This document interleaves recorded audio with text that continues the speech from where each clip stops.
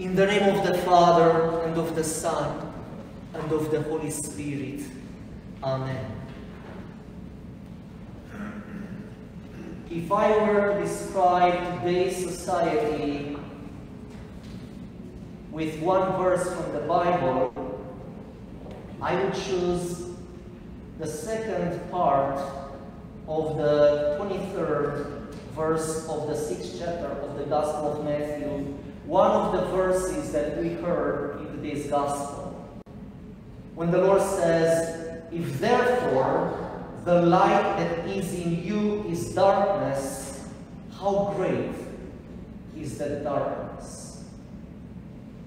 Why would I choose this verse to describe today's Western society? Because from what I'm seeing, we are more and more proclaiming sin, the missing of the mark, amartia, the missing of the mark, as virtue, as righteousness, as balance, and more, we are considering, or we are told to consider, what is of value, what is righteousness, what is good in itself, to be unloving, to be sinful. How did we get here? Because if we look back in the history of humanity, any society had a code of values by which that society functioned. Any society had more or less some kind of 10 commandments by which that society functioned. Some of these 10 commandments were more inspired than others, but everybody in that society considered that, you know what, these are the rules. These are the values that we guide ourselves by as a society. Our Western society and the North American society came out of the Western European society because it was started. The Western Europeans came to North America, they more or less destroyed the Native American civilization that was here, and they imposed the Western European civilization in North America, and that's what we are having right now. So the North American society is very similar, still very similar to the Western European society. And the Western European society was rooted in the Judeo-Christian society. It was based on the Bible. The values of the Western European society were initially based on the Old and the New Testament of the Scriptures. Then what happened to the Western European society? Something very important happened about 500 years ago. About 800 years ago, I should go back in history even a little more. I should tell you that in the beginning of the church, in the beginning of the early church, we had 5 big Christian centers. Rome, the capital of the Roman Empire; Constantinople, the new Rome, the new capital of the Roman Empire; Alexandria, the center of culture in Egypt; Antioch, the place where, according to the book of Acts, the disciples were for the first time called Christians; and of course Jerusalem, where everything started. So we had 5 big Christian centers: Rome, Constantinople, Alexandria, Antioch, and Jerusalem.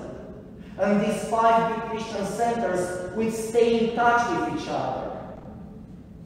Because of 2 major historical tragedies that I don't want to go into all the details, Rome was separated from Alexandria, Antioch, Constantinople, and Jerusalem.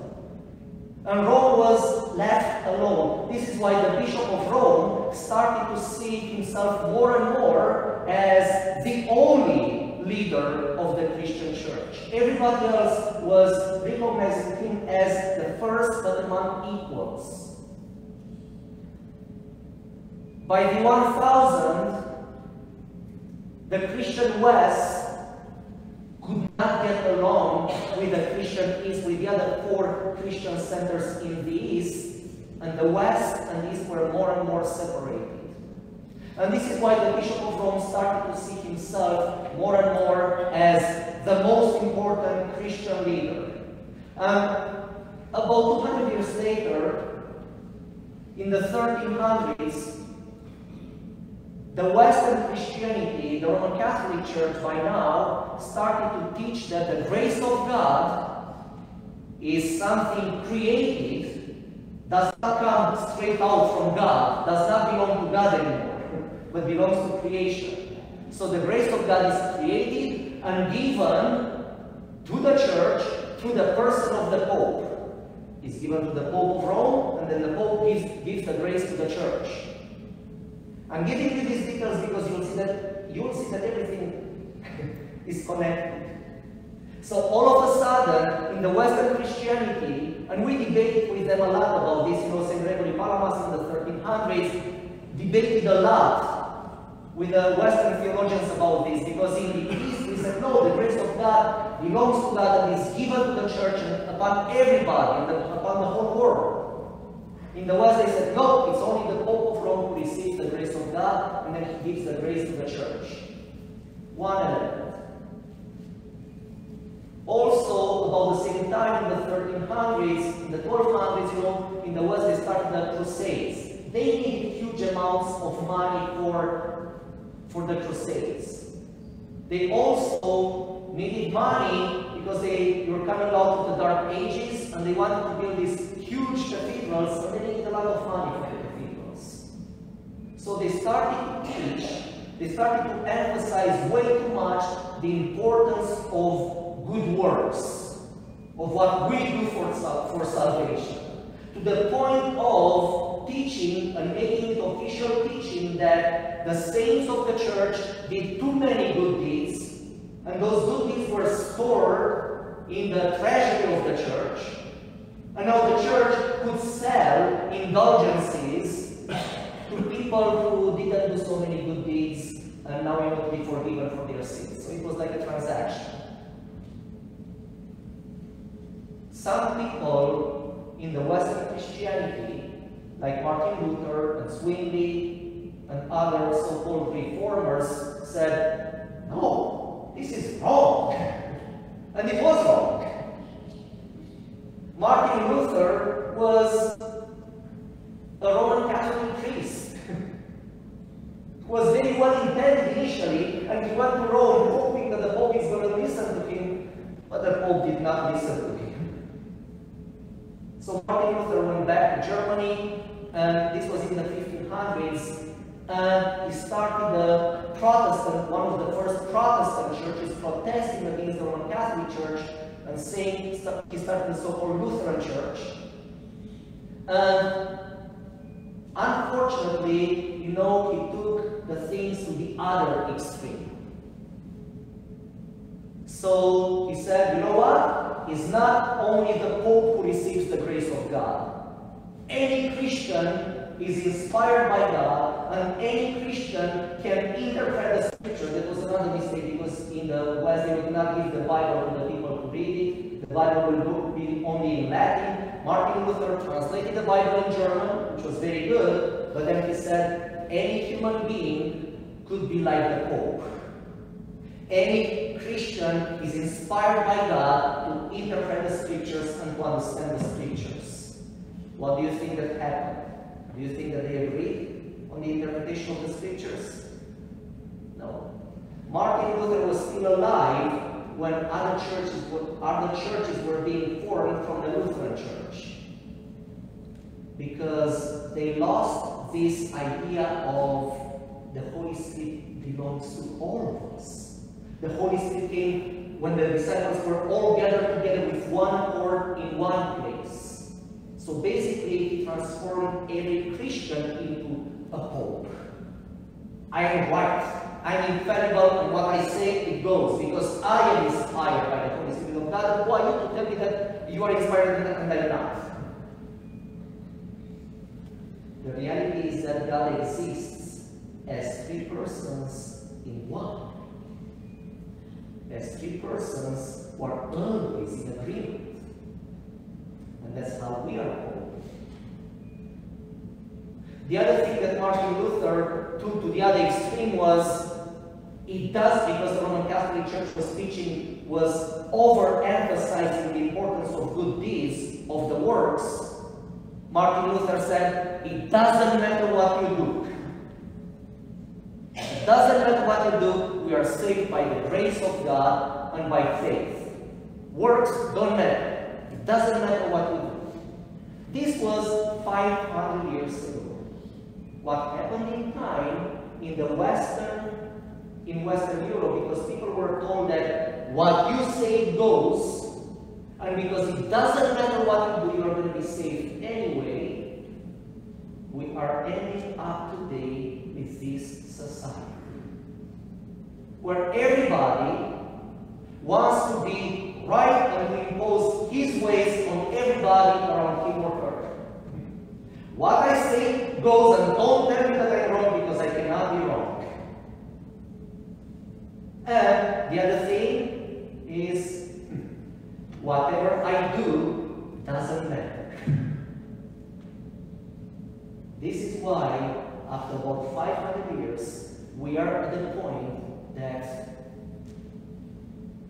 society seems that doesn't know what is right and what is wrong anymore. Because the reality is that if we look, that was another mistake in the West. They understood sin as something that we do wrong. The trespassing of a law. In the Christian East, our understanding of sin is different. Sin is an illness. And if we have this understanding of sin, everything is changed. And this is what the world needs. Because the reality is that which one of us is perfect? Please raise your hand if you are perfect. Do we like to be told that we are sinners and we are wrong and we are going to burn in hell because of our shortcomings? Do we like to be told that? Is it helpful? Does it help you if I told you that, if I tell you that, no, you're a sinful person, you're going to burn in hell because of your sin, and God is going to punish you? But this is what people have been told. And people started to rebel against this. I would rebel against this. Who would not? But if I am told that, you know what? You have some problems, you have some illnesses, I can accept that. Because I know that I am not fully healthy in my body. I inherited some physical ailments from my parents and grandparents. That's how it is. And I know that. And I'm trying to be careful about those physical illnesses, not to feed them. In the same way, I inherited some spiritual illnesses from my parents and grandparents and great-grandparents and for generations before. And I'm aware of that. And I try not to feed those spiritual illnesses, but to be healed of them. So this is what the world needs. We don't need laws to tell us what is right and what is wrong. We need love. St. Paul says you are not under law anymore, you are under grace. This is what Christ came to give to us, the healing grace, and to understand that we are like that man that was coming down from the temple and fell among the thieves. We are wounded images of God, we are to be healed. Unfortunately, from what I'm seeing, more and more people cannot accept even to be told that they have a spiritual illness. I'm okay as I am, and you have to love me as I am. I love you, but I cannot say that I love your illness. Because it is an illness. You can name it whatever you want to name. It doesn't, if it doesn't lead to life, but it leads to death, it's an illness, it's not health. So this is what we need to give to the struggling world around us as Orthodox Christians. This understanding of sin as illness, as healing, and to help each other on the way to God, on the way to healing, on the way to finding out what is really the light within us, what is really that we are aiming for, what is really leading to life and to God, now and forever, and to the ages of ages. Amen.